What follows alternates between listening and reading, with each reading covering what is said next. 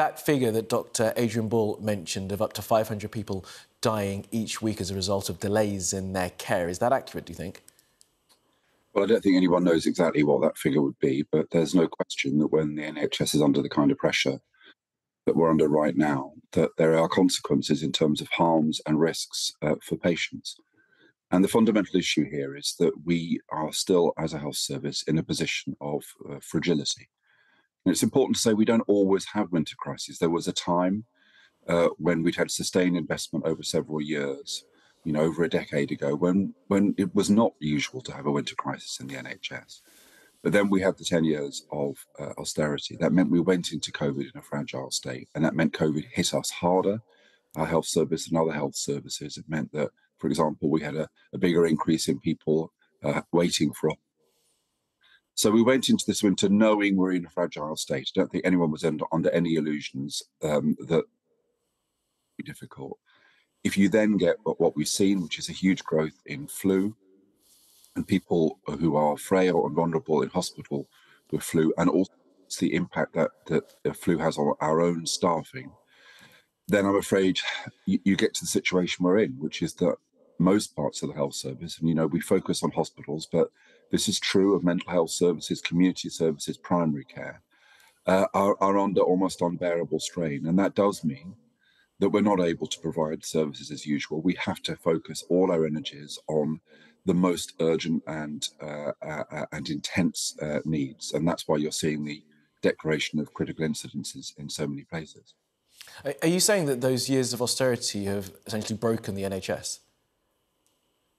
I don't think there's much doubt about that. We had half as much growth in health spending as health economists around the world, when they look at a country like Britain with an ageing population, will say that we need growth of around 4% a year, and we had growth of around 2% a year for a decade. And that meant we went into the COVID crisis 30-40 billion pounds less spending than other comparative countries. We went in with 100,000 vacancies. We went in with very low capital spending, so we don't have the buildings, we don't have the equipment that we need. We're not as productive as we could be. And I think the really difficult thing is this today. What I'd like to say is this, that during COVID, we absolutely said, didn't we, that we wanted to learn the lessons from COVID, when we saw the way that the health service responded, but also the way in which the health service had to stop doing almost everything else. And we wanted to learn those lessons. But yet we've gone into this winter in an even greater sense, with an even greater degree of fragility than we went into COVID. And we can see the consequences. So what we have to do, this winter is going to be extremely difficult. What we have to do is do everything we can to try to minimize harms and risks this winter. And one of the things that is vital is that as ministers return to their desks, we do need to see a resolution to the industrial action that threatens 4 more days of strike action in January. And then when we have got through the winter, because in the end, the NHS will get through, even if we have to get through in ways which are very, very difficult for us and for patients and for the public, then we've got to have a conversation about what we need to do to not go into next winter in the same position of fragility that we've gone into this one. I mean, how does the industrial action get resolved, though? Because you'll know that while it's about conditions, a large part of it is also about pay. And the argument, of course, is that if you pay staff more, then you don't have enough money for other parts of the service. Well, we need leadership. I understand the government's position, limits on public spending, worries around inflation. I absolutely understand the trade union's position, which is around the fact that their members have taken real pay cuts, that we have a crisis in recruitment, retention and motivation in the health service, over 130,000 vacancies. So in a sense, I understand why both sides would say, well, we're not going to move. But this is why we need leadership. We need to look at what's unfolding in the health service today. We need to recognise that January is the toughest month for the health service. And government needs to be willing to negotiate in the right spirit, and trade unions need to be willing to enter into those negotiations, because to put 4 days of industrial action on top of what you're hearing about today, then we will absolutely increase those risks and harms to patients. There is no question. And so we need people to be, we need politicians, the trade unions, to be pragmatic, to be creative, to find a way through this, not to heap extra pressures on a system that is hardly coping right now. OK, so what does that pragmatism look like then, Matthew? Do you want politicians to negotiate over pay? You pointedly didn't mention pay when you talked about negotiating. And do you want to see trade unions bring down some of their pay demands? Well, look, this is the way negotiation works. Both sides have got a starting point. But it does look at the moment as though the reason we can't make any progress at all is that the government will not negotiate about pay.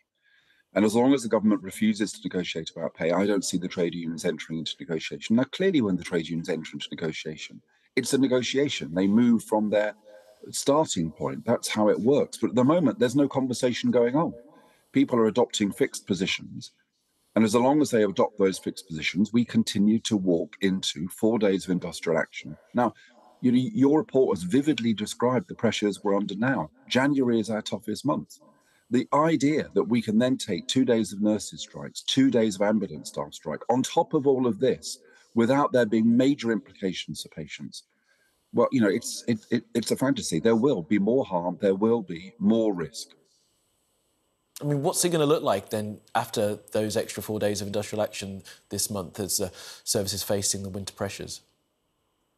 Well, it will look different in different places. And we will once again have to ask the public to support us. So in the last ambulance dispute, we saw a significant reduction in 999 calls. Now, we're grateful to the public for doing that. But whilst it's always important that the public use the health service in the right way, if you are worried about your health, then use 111, use the NHS website, use primary care, only ring 999 if you have a life-threatening emergency. The problem is, as we saw during COVID, that if people stop using the health service because they think it's not there, and there's reports today in Scotland about this, then all that happens is that those illnesses worsen and that we build up more pressures for the future. So the situation we're in now, where it's difficult for the NHS to cope, where so many parts of it having to declare critical incidents, we're not able to provide the range of services. Well, that's a problem here and now for people who are having operations cancelled, waiting for ambulances. But it's also a problem for the future because it means that we as a population become sicker, and that drives future pressures.